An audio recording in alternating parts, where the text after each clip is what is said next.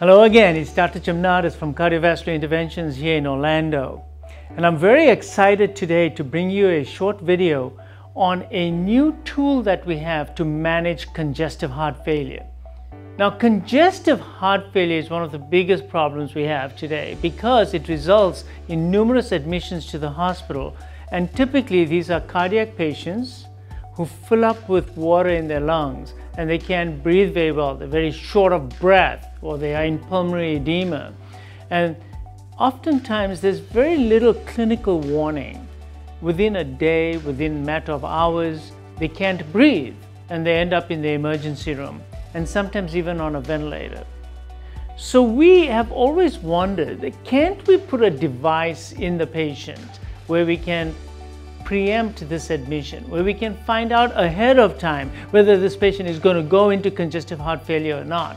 We need some sort of a measuring device that's telling us that the pressures in the lungs are going up and this patient is going to go into pulmonary edema.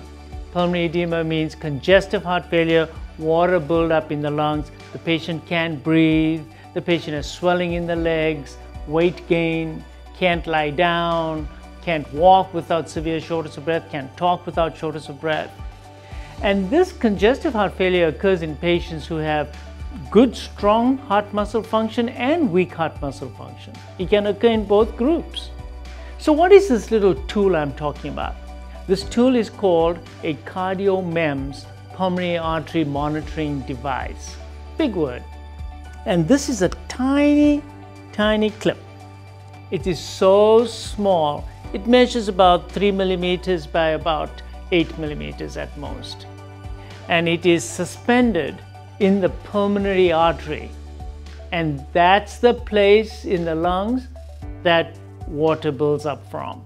So when the pulmonary artery pressures go up, the patient goes into pulmonary edema. So the question really is, how do we put this device into the lung? Well, first I'm going to tell you that this device is so tiny that it's delivered via a catheter. It does not have a battery in it. It is made of a very special material that is pressure sensitive. So when there's pressure applied to this device, it can give an electrical and magnetic field around it that then interferes with another field that you can create around it, and that change in the field can be detected and monitored and graduated. What that means is that if there's more pressure around this device in your lung, the greater is the pressure in your lungs, we can pick it up. And the advantage is that the pressures in the lungs start going up weeks before the patient gets congestive heart failure. Now I'm going to repeat that. What that means is that if this device is in the patient, you can pick up congestive heart failure happening a week from now. So while the patient is still asymptomatic, without any shortness of breath, this device is telling you the pressures are going up. So you can then monitor that and say, hey, come on in.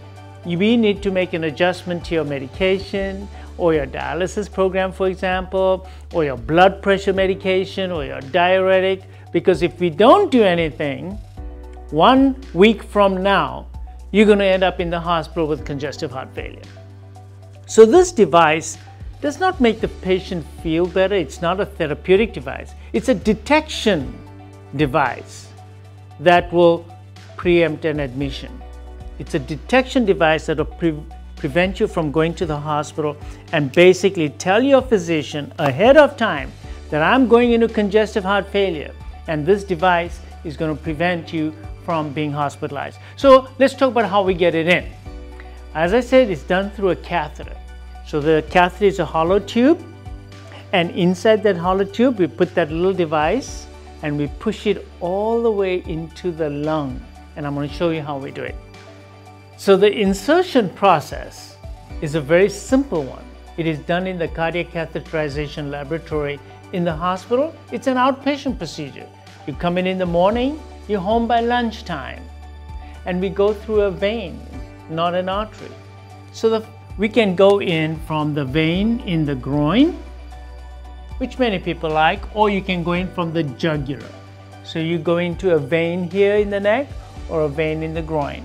So I'm going to draw in red my catheter as I introduce it. I go up inside the vein with my catheter, and under X-ray guidance, I can bring it into the heart, through the right side of the heart, make a curve like this and go into the lung artery, the pulmonary artery, and bring it down into one of the branches on the left side. Once it's positioned there, I can deploy it. Deploy it means I can push it out of the catheter and then it stays behind. So it's a small little clip. Of course, I'm exaggerating the size. And then I pull back my catheter and I come out, and that little device stays inside. And it is suspended in the pulmonary artery. When we're doing this procedure, it's very similar to the right heart catheterization that many of you may already know, where we take a catheter and we measure the pressures in the right side of the heart. We will do the pressure readings also during this procedure, because then you can calibrate this device so that we know that this pressure correlates to this type of signal. Once the device is in position, it is not going anywhere. It is there permanently. Nothing's going to happen to it. It doesn't have a battery. It doesn't rust. It will always be there, and it will be able to transfer information to the outside. So how do we do that? How do we get this data out? Well, that's very simple. Basically, we ask the patient to lie down on a special pillow. We'll detect the field around this device and generate a signal. That signal is then placed into our applications program, and we can tell from that signal strength what the pressure in the lung is. So let's say that I'm monitoring this patient. I will get a signal on a daily basis or as often as I choose to do it. And if this signal starts going up, up, up, and I know from my calibration that at a certain level here, let's say 18 centimeters of water, this patient is going to go into pulmonary edema. So it warns me that it's going up, and I can call this patient at time day number 4 and say, hey, listen, your numbers are going up and normally you are pretty good. And I can do an intervention either with a medication, lifestyle change, diet, or programming of devices such as pacemakers or ICDs, and I can make that number come back down to the baseline. And that's how it should be. When you see it breaking away, there is a problem.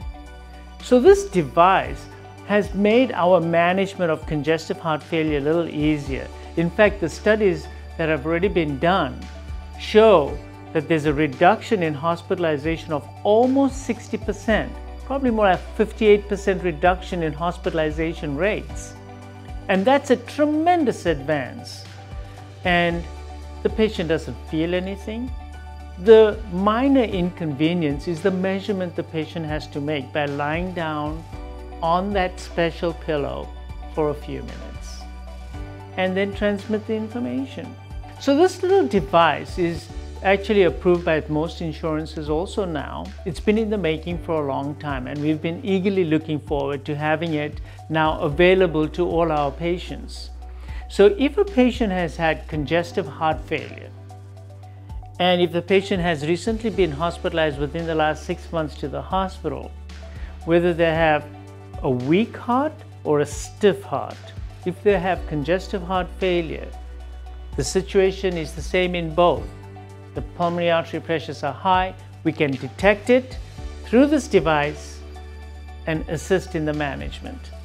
So we are very happy that we are able to do this now.